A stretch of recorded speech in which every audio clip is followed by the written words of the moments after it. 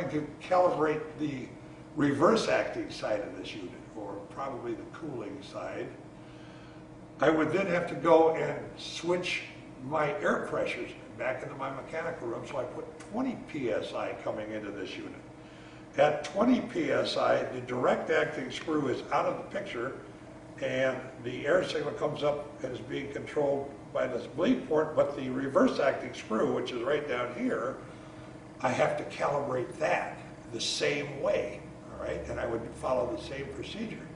So I think what we'll do is we'll turn our supply pressure to 20 pounds. We now have 20 pounds of supply pressure coming into this stat, and our pressure went up to about 9 pounds right now.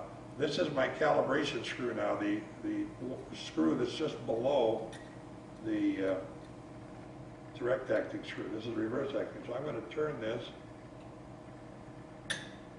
trying to back off.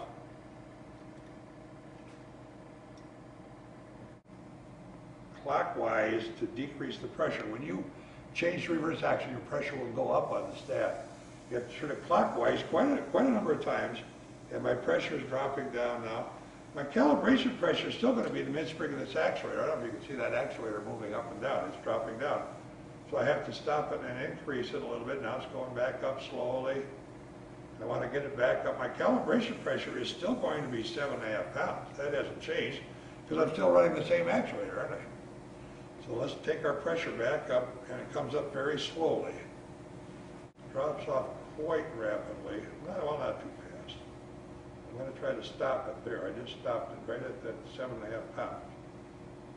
You're going to develop a very light touch. Now it's slowly creeping up like it did before. So I'm going to have to back it off just a little bit more.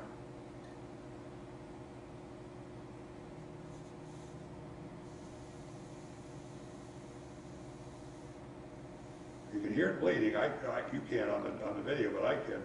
So I'm going to try to stop it at that 7.5 pounds. Well, my screwdriver came. You have to develop a very light touch with this thing.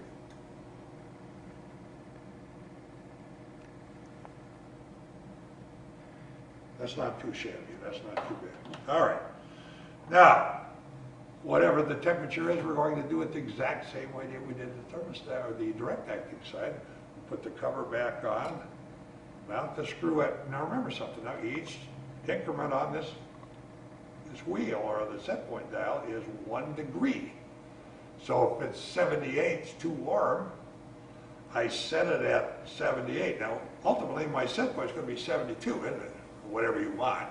So assuming 72, I'm going to say, all right, it's warmer in there again. So I'm going to go 1, 2, 3, 4. That's what I say was 78. 172, 5, 6 degrees warmer than what my set point is going to be. And I will mount the cap that way, put it back on with this cover on in place, and setting this, it'll be warmer than what my set point dial is. It's going to look something like this. And I will then turn it to whatever I want for set point. When I turn it down to 72, I'll change the temperature. And that's pretty much it. There's nothing else to do on this thermostat to adjust it. It's been around for a lot of years. They've modified it some. It's a pretty touchy stat to make adjustments on, but that's what you have to do to make it work. If you need to control it or measure it, Stromquist & Company has a control solution for you. With over $2 million of inventory between our Georgia and Florida locations, an easy-to-use online ordering platform, same-day shipping, and a factory-trained team of controls experts to answer your questions, Stromquist & Company continues in its tradition of offering great service and great products.